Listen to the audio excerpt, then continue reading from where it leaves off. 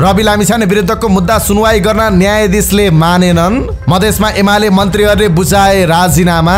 राष्ट्रिय सभा सदस्यको भनाई नेता मात्रै सुध्रिएर भएन, ब्युरोक्रेसी पनि सुध्रिनु पर्यो। धरानको खानेपानी समस्या समाधानका लागि मेयर हर्क साम्पाङ सिंहदरबारमा।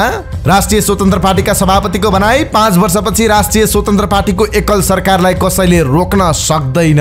धर्मका प्रकार फरक छन् तर लक्ष्य एउटै हो, उपराष्ट्रपतिको भनाई। प्रहरीले नेतालाई कुटेको भन्दै राजविराजमा प्रदर्शन। रवि लामिछानेको भनाई मेरा कारणले एकजना पनि पीडित भएको छैन, तर सिद्धाउन मुद्दामाथि मुद्दा हालियो। मन्त्रीहरूलाई प्रधानमन्त्री प्रचण्डको निर्देशन, खादामालामा भुल्ने समय छैन, परिणाम दिने गरी काम गरौँ। विद्यार्थीलाई स्वयंसेवक शिक्षक बनाउने बाटो खुल्यो, 3 महिनाको भत्ता पाउने।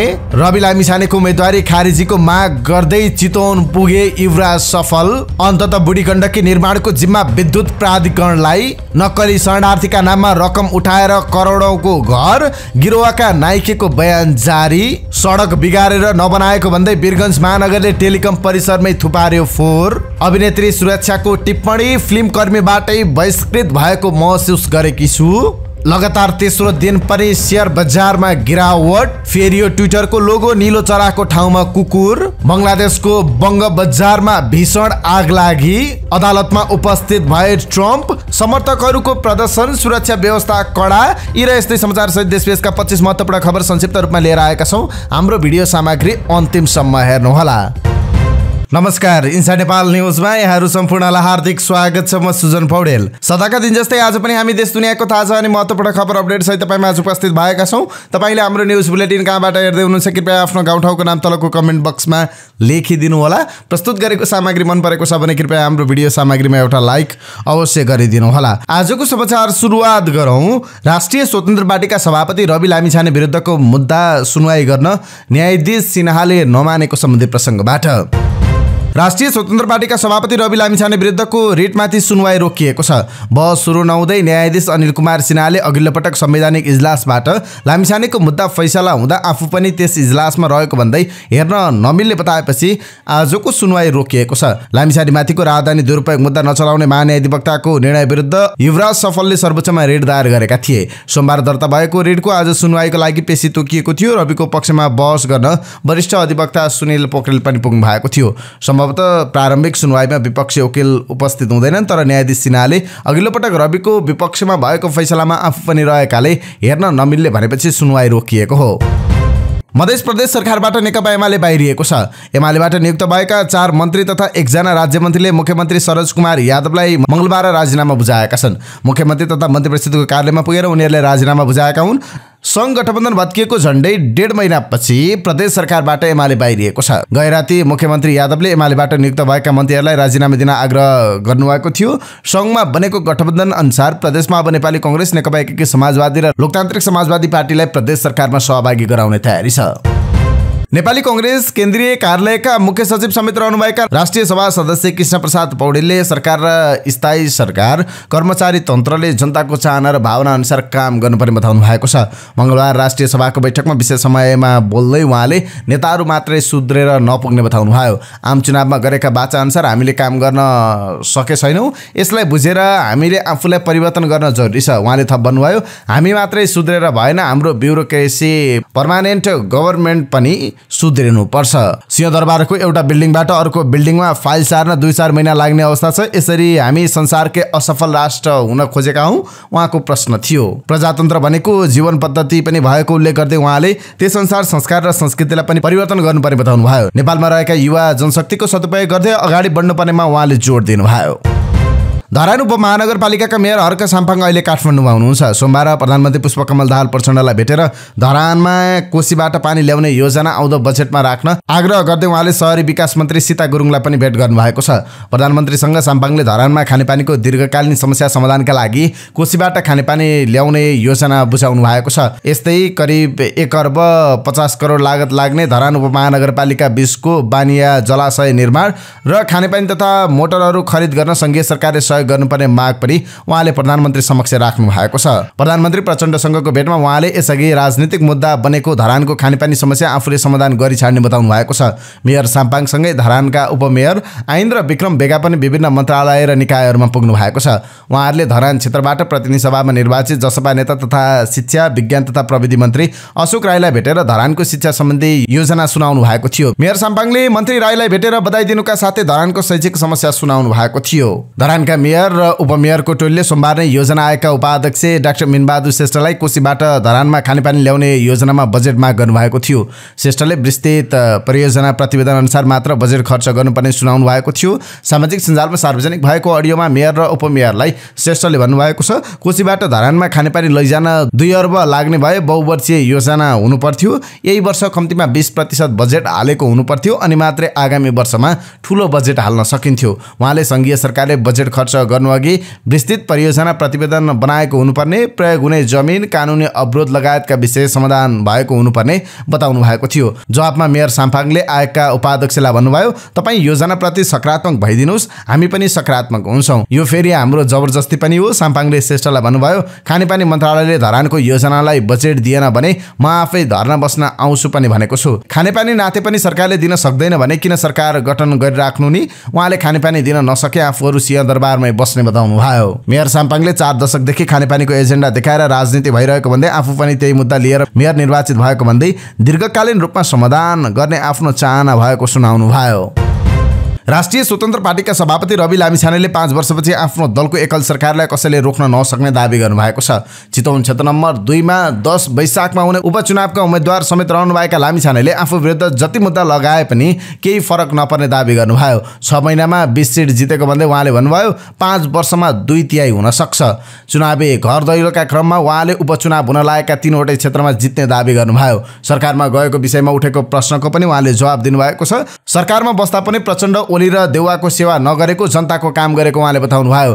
32 दिन सरकारमा बस्दा काम देखाउन आफूले कोसिस गरेको भन्दै उहाँले भन्नुभयो, 100 दिन पाएको भए तपाईले देख्नुहुन्थ्यो कतिजना भ्रष्टाचारी जेल जान्थे। उपराष्ट्रपति रामसाय प्रसाद यादवले धर्मको परिभाषा र प्रभाव सर्वजन हितायको भावनाले मात्रै ओतप्रोत हुनुपर्ने बताउनु भएको छ। मंगलबार जैन धर्मका प्रवर्तक महावीरको 2622औं जन्म जयन्तीका अवसरमा आयोजित कार्यक्रमलाई सम्बोधन गर्दै उहाँले यस्तो बताउनु भएको हो। उहाँले धर्मका विभिन्न प्रकार भए पनि सबै धर्मको लक्ष्य भनेको एउटै हुने बताउनु भयो।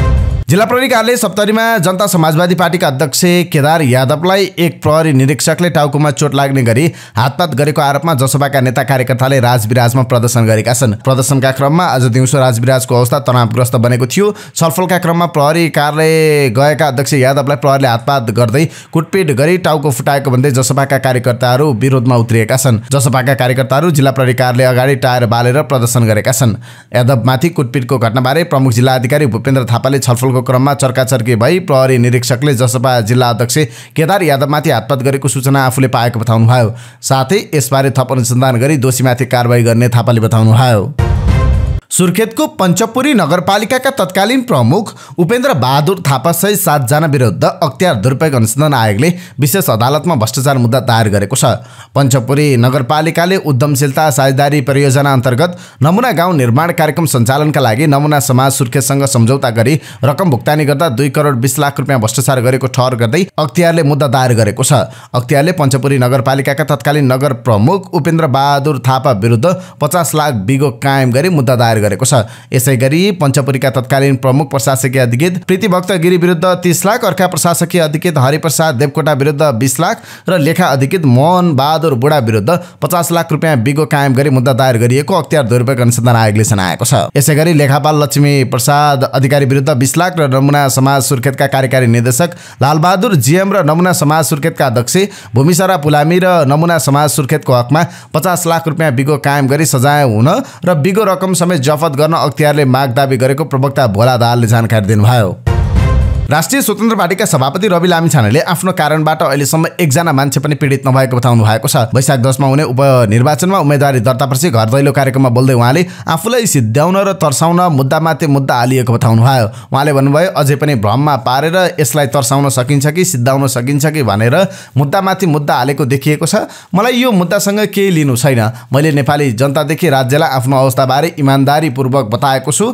मैले केही लुकाएको र छिपाएको छैन। यसले अपराध गर्यो, यसले गरेको अपराधबाट यो मान्छे पीडित भयो भनेर एकजना मान्छे देखाइदिनुस्। मेरा कारणबाट कोही पीडित भएको छैन। उहाँले आफूहरूले शान्त विद्रोह गरेर कसैलाई केही नगरिकन 20 सिट जितेको बताउनु भयो। उहाँले भन्नुभयो कसैलाई ढुङ्गा नहानी, रेलिङ नभाँची, टायर नबालिकन पनि यो देशमा क्रान्ति गर्न सकिन्छ भन्ने कुरा 6 महिनामा 20 जना सांसद ल्याएर हामीले प्रस्तुत गरेका छौँ। यो शान्त विद्रोहबाट किन यति धेरै आत्तिएका हुन् भन्ने मलाई थाहा छैन। हामी हाम्रो हालिमुहालीको लागि होइन, असल मान्छेका लागि पार्टी बनाइरहेका छौँ।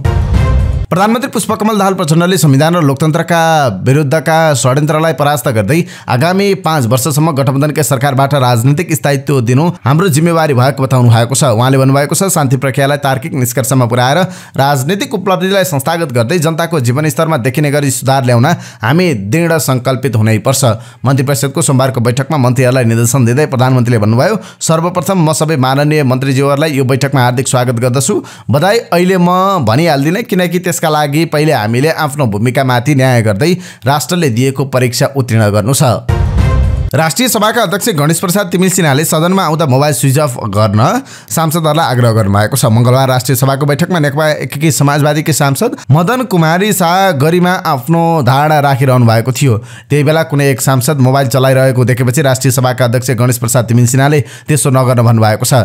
माननीयजी मोबाइल स्विच अफ गर्नुहोस्, अध्यक्ष तिमिल सिन्हाले राष्ट्रिय सभाको बैठकमै भन्नुभएको हो। स्नातक र स्नातकोत्तर तहमा अध्ययनरत विद्यार्थीलाई स्वयंसेवक शिक्षकको रूपमा विद्यालयमा पठाउन बाटो खुलेको छ। विश्वविद्यालय अनुदान आयोगले सोमबार स्वयंसेवा कार्यक्रम सञ्चालन तथा व्यवस्थापन निर्देशिका र कार्यविधि पास गरेपछि यसका लागि बाटो खुल्ला गरेको हो। सामुदायिक विद्यालयमा विषयगत शिक्षक अभावले सिकाइमा गम्भीर असर परेपछि सरकारले उच्च शिक्षामा अध्ययनरत विद्यार्थीलाई स्वयंसेवक शिक्षकको रूपमा पठाउने तयारी गरेको छ। यस सम्बन्धी निर्देशिका र कार्यविधि वैज्ञानिक ढङ्गले निर्माण गरेका छौँ र यसमा व्यापक छलफल गरी अगाडि बढाएका छौँ। विश्वविद्यालय अनुदान आयोगका अध्यक्ष देवराज घिमिरेले भन्नुभयो। विश्वविद्यालय अनुदान आयोगले सोमबार पास गरेको निर्देशिका र कार्यविधिमा लेखिए अनुसार स्वयंसेवाको अवधि 3 महिनाको हुनेछ। स्वयंसेवक शिक्षकको रूपमा खटिने उच्च शिक्षाका विद्यार्थीले 3000 देखि 5000 रुपियाँ यातायात खर्च र 30,000 देखि 32,000 रुपियाँसम्म निर्वाह भत्ता पाउने अध्यक्ष अधिकारीले जानकारी दिनुभयो। विश्वविद्यालयले विद्यार्थीको योग्यता, हाजिरी र जान चाहेको क्षेत्रको आधारमा अङ्क दिन्छ। 100 पूर्णाङ्कमा जसले बढी अङ्क पाउँछ त्यसैलाई स्वयंसेवक को रूपमा छनौट गर्ने कार्यविधिमा उल्लेख छ। उदाहरणका लागि उनीहरूको शैक्षिक योग्यतालाई 30, हाजिरीको अवस्थालाई 30, अन्तिम सेमेस्टरको परीक्षामा पाएको प्राप्ताङ्कलाई 30 र जान चाहेको क्षेत्रका आधारमा 10 नम्बर राखिएको छ। यदि कुनै विद्यार्थी दुर्गम क्षेत्रमा जान चाहे उसले बढी अङ्क पाउनेछ। वैशाख 10 गते प्रतिनिधि सभा सदस्यका लागि 3 क्षेत्रमा उपनिर्वाचन हुँदैछ। यसमा एउटा संयोग यस्तो छ कि 3 जना उम्मेदवार यसअघि मङ्सिर 4 गते सम्पन्न निर्वाचनमा पराजित हुन्। सप्तरी 2 मा पराजित उपेन्द्र यादव, काठमाडौँ 6 मा पराजित सर्वेन्द्र खनाल र काठमाडौँ 1 मा पराजित रमेश खरेल पुनः उम्मेदवार बन्नुभएको छ। यादव जनता समाजवादी पार्टीका अध्यक्ष समेत हुनुहुन्छ। त्यस्तै खनाल र पूर्व आइजिपी र खरेल पूर्व डिआइजी हुनुहुन्छ। उहाँहरूमध्ये अहिले यादव र खरेल 12-2 र खनाल तनहुँ 1 बाट उम्मेदवार बन्नुभएको छ। यही वर्ष एक ठाउँमा जनताले अस्वीकार गरेका उम्मेदवार पुनः अर्को क्षेत्रबाट जित हात पार्दै संसद पुग्ने दाउमा छन्। राष्ट्रिय स्वतन्त्र पार्टीका सभापति रवि लामिछानेको उम्मेदवारी विरुद्ध उजुरी परेको छ। वैशाख 10 मा हुने उपनिर्वाचनका लागि चितवन 2 बाट उम्मेदवारी दिनुभएका लामिछाने विरुद्ध उम्मेदवारी खारेज गर्न माग गर्दै उजुरी परेको छ। उम्मेदवार हुन अयोग्य भएको दावी गर्दै रवि विरुद्ध युवराज सफलले जिल्ला निर्वाचन आयोग चितवनमा उजुरी दिएका छन्। पछिल्लो समय उनको कामै रवि विरुद्धको उजुरी दिने मात्र रहेको देखिएको छ। चितवनमा बसले साइकललाई ठक्कर दिँदा साइकल यात्रीको मृत्यु भएको छ। मृत्यु हुनेमा रत्नगर नगरपालिका 1 का 75 वर्षीय कुलप्रसाद पराजुली रहेका छन्। पूर्वी चितवनको बकुलर चोकमा भरतपुरबाट टाढीतर्फ जाँदै गरेको बाचार ख 89-16 नम्बरको बसले साइकल यात्रीलाई ठक्कर दिएको थियो। ठक्करबाट घाइते पराजुलीको चितवन मेडिकल कलेजमा उपचारका क्रममा बिहान मृत्यु भएको जिल्ला प्रहरी कार्यालय चितवनले जनाएको छ। बुढी गण्डकी जलविद्युत आयोजनालाई नेपाल विद्युत प्राधिकरणको बहुमत शेयर स्वामित्व हुने गरी अगाडि बढाउने तयारी गरिएको छ। शेयर संरचना लगायतका विषयमा अन्तिम टुक्को लगाउनका लागि प्राधिकरणका उप कार्यकारी निर्देशक प्रदीप कुमार थिकेको संयोजकत्वमा एक कार्यदल गठन गरिएको छ। कार्यदलले दिने प्रतिवेदनका आधारमा शेयर संरचनामा संशोधन गर्ने तयारी गरिएको छ। प्राधिकरणका सञ्चालक समिति सदस्य समेत रहनुभएका ऊर्जा जलस्रोत तथा सिँचाइ मन्त्रालयका सचिव दिनेश कुमार घिमिरेले प्रधानमन्त्री पुष्पकमल दाहाल प्रचण्डको निर्देशन अनुसार आयोजना अगाडि बढाउनका लागि शेयर संरचनामा परिवर्तन गर्न लागि जानकारी दिनुभयो। सोमबार ऊर्जा जलस्रोत तथा सिँचाइ मन्त्री शक्तिबहादुर बस्नेतको स्वागतार्थ प्राधिकरणमा आयोजित कार्यक्रममा ऊर्जा सचिव घिमिरेले प्राधिकरणको बहुमत शेयर स्वामित्व रहने गरी कम्पनीमा पुनर्संरचना गर्न लागि बताउनुभयो। गुल्मी जिल्लाको इस्मा गाउँपालिकाले एकल पुरुषलाई सामाजिक सुरक्षा भत्ता दिने भएको छ। गाउँपालिकाले 55 वर्ष माथिका एकल पुरुषलाई सामाजिक सुरक्षा भत्ता बापत मासिक 1000 रुपियाँ दिने निर्णय गरेको गाउँपालिकाका उपाध्यक्ष पार्वती कुँवरले बताउनुभयो।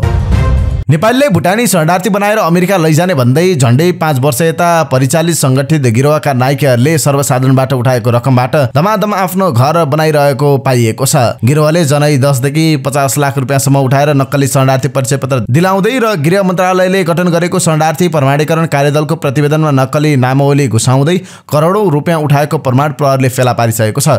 गिरोहका प्रमुख नायक केशव दुलाल, सानु भण्डारी र टङ्क गुरुङ र सागर राईलाई उपत्यका अपराध अनुसन्धान कार्यालयले गत साता पक्राउ गरिसकेको छ। यी सबैको हाल काठमाडौँ जिल्ला सरकारी वकिलको कार्यालयमा बयान चलिरहेको छ। सङ्कलित प्रमाणमा गिरोहका नायक दुलालले अहिले धापाखेल ललितपुरमा 3 तले घर निर्माणको क्रममा रहेको देखिन्छ। पतरी शनिश्चरी नगरपालिका वडा नम्बर 10 मा परिवार सङ्गोलको झण्डै 2 बिघा जमिन बाहेक दुलालले काठमाडौँका केही तारे होटलमा समेत लगानी गरेको प्रारम्भिक सूचना आए पनि त्यसमा खोजबिन जारी रहेको छ। धापाखेलको नवनिर्मित घरमा पुगेर दुलालबाट ठगीमा परेका पीडितहरूले दिनौ घेरा हालिरहेका छन्। त्यस्तै गिरोहका अर्का नायक सानु भण्डारीले ललितपुर हात्तीवन नजिकैको सेतु पाखामा झण्डै 1 रोपनी जग्गामा सुविधा सम्पन्न घर बनाइरहेका छन्। त्यस्तै अर्का सहनायकी गुरुङको पनि धापाखेल ललितपुरमा 4 तले सुविधा सम्पन्न घर बनाएका छन् र यही घरमा हालसम्म गिरोहका नायक दुलाल बस्दै आएका थिए। त्रिभुवन अन्तर्राष्ट्रिय विमानस्थल क्षेत्रमा पार्किङ भाडा महँगो भएको विरोधमा ट्याक्सी चालकहरूले विमानस्थल क्षेत्रमा सेवा बन्द गरेका छन्। नेपाल यातायात स्वतन्त्र मजदुर संगठनको नेतृत्वमा ट्याक्सी चालकहरूले त्रिभुवन विमानस्थलबाट सेवा बन्द गरेका हुन्। विमानस्थल बाहिर भने ट्याक्सीहरू चलिरहेका छन्। त्रिभुवन विमानस्थल क्षेत्रमा अहिले पार्किङ शुल्क बापत प्रति घण्टा 20 रुपियाँ लिँदै आएकोमा अहिले 80 रुपियाँ पुर्याएको र 100 रुपियाँ पुर्याउने धम्की दिएको भन्दै ट्याक्सी चालकहरू लामो समयदेखि विरोधमा छन्। वीरगञ्ज महानगरपालिकाले वीरगञ्ज स्थित नेपाल टेलिकमको प्रादेशिक निर्देशनालय परिसरमा फोहोर थुपारिदिएको छ। फाइबर बिछ्याउँदा कालोपत्रे सडक र फुटपाथ खनेर अलपत्र छाडेको भन्दै महानगरले सहरबाट सङ्कलित फोहोर टेलिकम परिसरमा लगेर थुपारिदिएको छ। महानगरका कर्मचारी र नगर प्रहरीको टोलीले 7 ट्र्याक्टर फोहोर टेलिकम परिसरभित्र लगेर फालिदिएका छन्।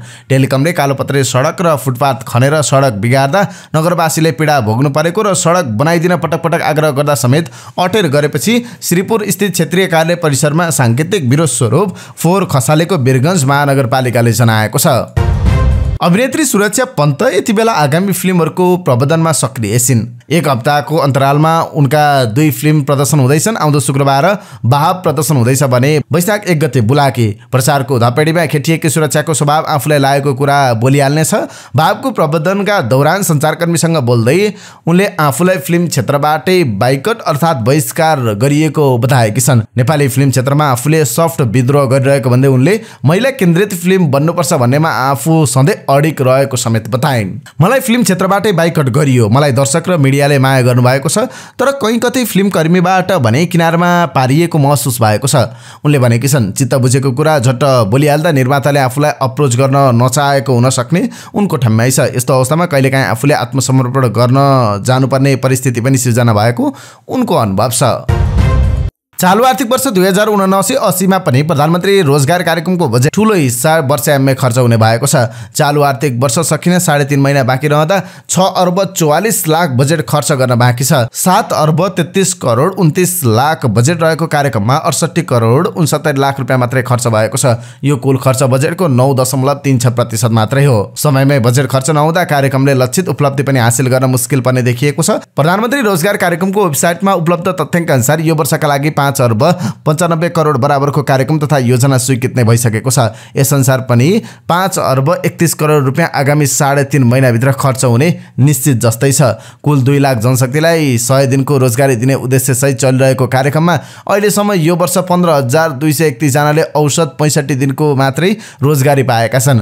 42,000 व्यक्ति रोजगारीका लागि छानिएका छन्, तर उनीहरूले कहिलेदेखि आयोजनामा काम पाउँछन् भन्ने निश्चित छैन। जबकि यो वर्षका लागि 8,81,000 जनाले रोजगार सेवा केन्द्रमा आफूलाई बेरोजगारका रूपमा सूचित गराएका छन्। अहिलेसम्म 753 मध्ये 658 वटा स्थानीय तहले योजना तथा कार्यक्रम स्वीकृत गरेर रोजगारी दिने योजना बनाएका छन्। सरकारले पछिल्लो वर्षमा बजेट घटाउँदै लगे पनि विपन्न परिवारका बेरोजगार नागरिकलाई ज्यालादारीमा केही दिनको भए पनि काम दिने उद्देश्यसहित यो कार्यक्रम स्थानीय तह मार्फत चलिरहेको छ।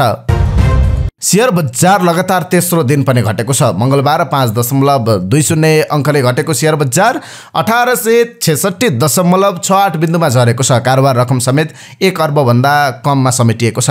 मंगलबार 264 धितोपत्रको 23,170 वटा कारोबारबाट 29,71,947 किता शेयर किनबेच भएको छ। मंगलबार 91 करोड 76,10,296 रुपियाँको कारोबार भएको छ। अब के अन्तर्राष्ट्रिय प्रसंग। अन्तर्राष्ट्रिय प्रसंगमा एउटा खेल प्रसंग। इन्डियन प्रिमियर लिग आइपिएल 2023 मा चेन्नई सुपर किङले सोमबार लखनऊ सुपर जायन्टलाई 12 रनले पराजित गरेको छ। अलराउन्डर मोइन अलीले शानदार बलिङ गर्दै 4 विकेट लिएपछि चेन्नईले सिजनको पहिलो जित हात पारेको हो। चेन्नई उद्घाटन खेलमै गुजरात टाइटन्ससँग पराजित भएको थियो। घरेलु मैदान एमएम चिदम्बरम क्रिकेट स्टेडियममा भएको खेलमा टस हारेर पहिले ब्याटिङ गरेको चेन्नईले 7 विकेट गुमाएर 217 रनको विशाल लक्ष्य खडा गरेको थियो। जवाफमा लखनऊले 20 ओभरमा 7 विकेट गुमाएर 205 रन मात्र बनाउन सक्यो।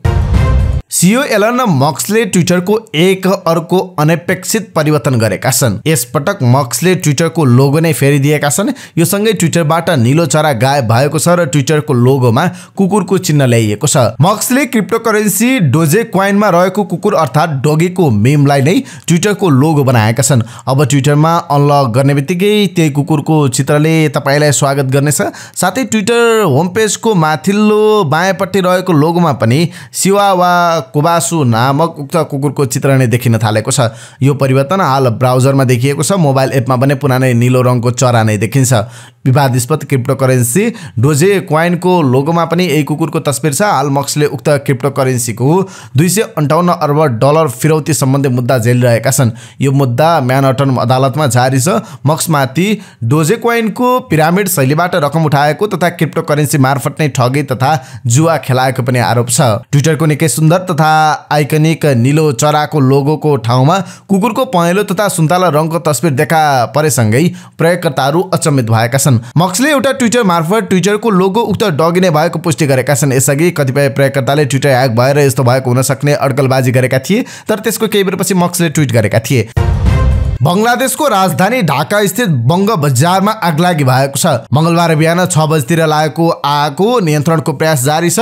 आगो निभाउन 50 युनिटलाई परिचालन गरिएको र पानीको कमी लगायतका कारण नियन्त्रणमा लिन समय लागेको ढाका ट्युबिएलले जनाएको छ। आगो नियन्त्रणका लागि एक हेलिकप्टर सहित बंगलादेशका स्थल तथा वायु सेनाको संयुक्त टोली समेत खटाएको छ। प्रत्यक्षदर्शीका अनुसार केही व्यापारीहरूले आफ्ना सामान बाहिर निकालेर सुरक्षित स्थानतर्फ गएको देखिए पनि केहीले आफ्ना सामान जोगाउन नसकेको समाचारमा उल्लेख छ। बंग बजार विभिन्न खालका कपडा पाइने बजारको रूपमा परिचित छ। त्यहाँ आगो लाग्नुको कारण खुलेको छैन। आगो तीव्र रूपमा फैलिएकाले मानिसको हाताहाती भए नभएको पनि यकिन छैन। आगो निभाउनका लागि बजार क्षेत्र वरपर सडकमा यातायात सेवा बन्द गरिएको थियो। बंग बजार हुँदै हाइकोर्ट चोकबाट गुलिस्तान तर्फ जाने सडक बन्द गरिएको थियो। साथै गुलिस्तानदेखि उत्तर दक्षिणको सडक पनि बन्द गरिएको थियो। ढाका मेडिकल कलेज अस्पताल नजिकको फ्लाइओभरमा पनि यातायातका साधन सञ्चालनमा रोक लगाइएको थियो। इन्डोनेसियाको पश्चिमी प्रान्त उत्तरी सुमात्रामा सोमबार साँझ 6.4 म्याग्निट्युडको भूकम्प गएको छ। इन्डोनेसियाको मौसम विज्ञान जलवायु एजेन्सीले जनाए अनुसार यसबाट तत्काललाई सुनामीको डर देखिएको छैन। भूकम्पको प्रभावबारे विस्तृत जानकारी आउन बाँकी छ।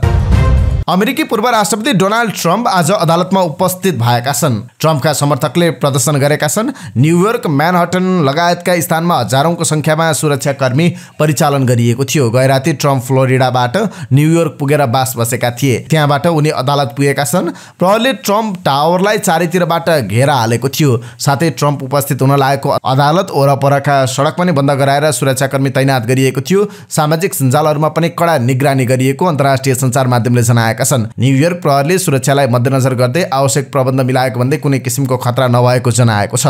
ट्रम्पसँग गोप्य सम्बन्ध रहेको भनिएकी पोर्न स्टार स्टोर्मी डेनियल्सलाई मौन रहन भन्दै अवैध तरिकाले पैसा दिएको, अवैध तरिकाले अर्बौं डलरको सम्पत्ति जम्मा गरेको, व्हाइट हाउसबाट महत्त्वपूर्ण कागजात गायब पारेको, राष्ट्रपति निर्वाचनको परिणाम अस्वीकार गर्दै आफ्ना समर्थकलाई संसद भवनमा आक्रमणका लागि उक्साएको लगायतका आरोप ट्रम्पमाथि लागेको छ।